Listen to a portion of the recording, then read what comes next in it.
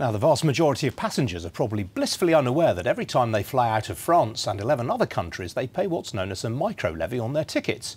The €1 payment is part of an innovative fundraising method aimed at reducing child mortality and combating malaria and other major diseases in some of the poorest parts of the world. In just 8 years, it's raised more than £2.5 billion. Philippe Douste-Blazy is the man behind the scheme. He's the United Nations Secretary-General's Special Advisor on Innovative Financing for Development and was the first chairman of the financing mechanism UNITAID. Philippe, how did this go down with the airlines when you first proposed it? So it was in 2006 and I was Minister of Foreign Affairs in France.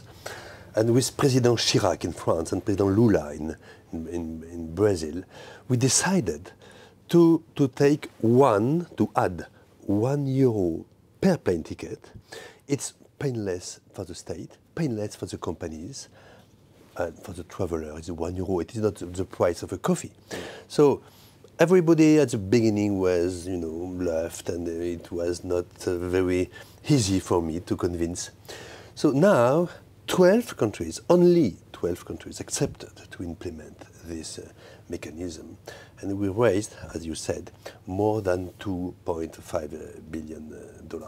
So with this money, we finance programs to treat 355 million treatments for malaria, 7 million for tuberculosis, and in 2011, for example, 8 out of 10 children with HIV were treated thanks to this small idea.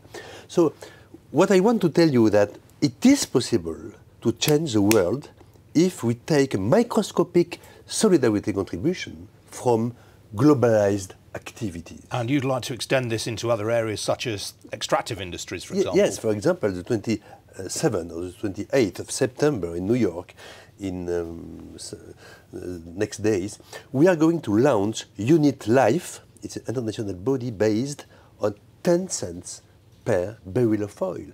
And I found 4 or 5 African heads of state to implement that. This is solidarity, South-South solidarity to fight against malnutrition. Because malnutrition has a lot of cerebral consequences.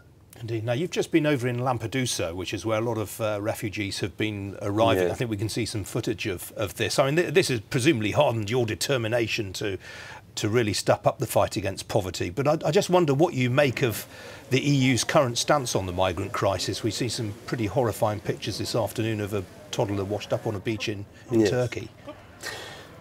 We have the short-term policy and we have the middle or long-term policy. For the short term is very difficult and I can understand. But if we want to avoid these migrations for our children in 5, 10, 20 years, we have to fight extreme poverty. So innovative financing, the new sources of finance we spoke about a few minutes ago, it is for that.